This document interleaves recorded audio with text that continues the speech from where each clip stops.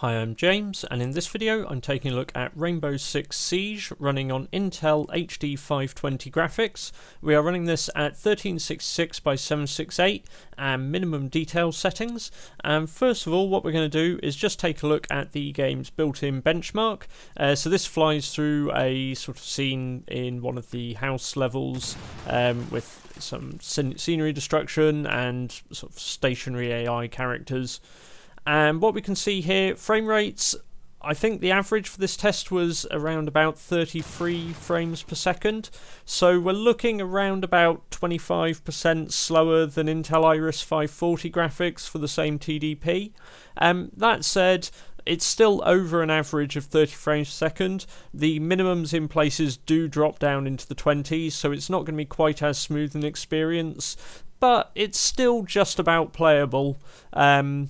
You know, if you're playing this with friends or not on a high level, and going, as we can see here, the results. So some sections averaged under 30, there were dips down into the mid-20s, but going into a gameplay test here, we can see we do hold pretty much around 30 frames per second through this. There is some little fluctuation in places, but it's averaging in around that kind of frame rate as we're playing through. Obviously, if you're playing competitively against people with higher specification machines, they may get something of an edge in terms of response times and reactions just because they've got those better frame rates.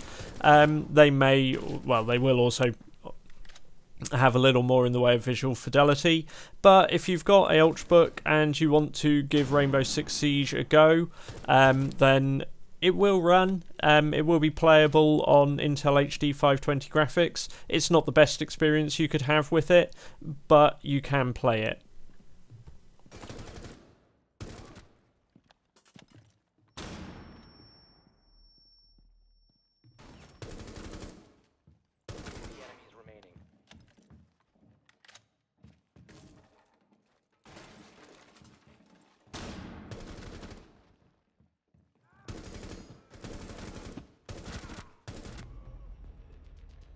Eliminated.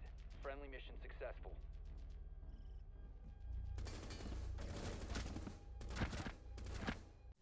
I hope you found this video useful.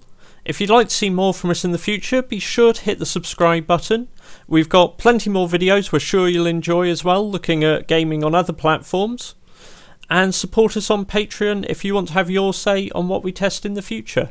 Thanks for watching.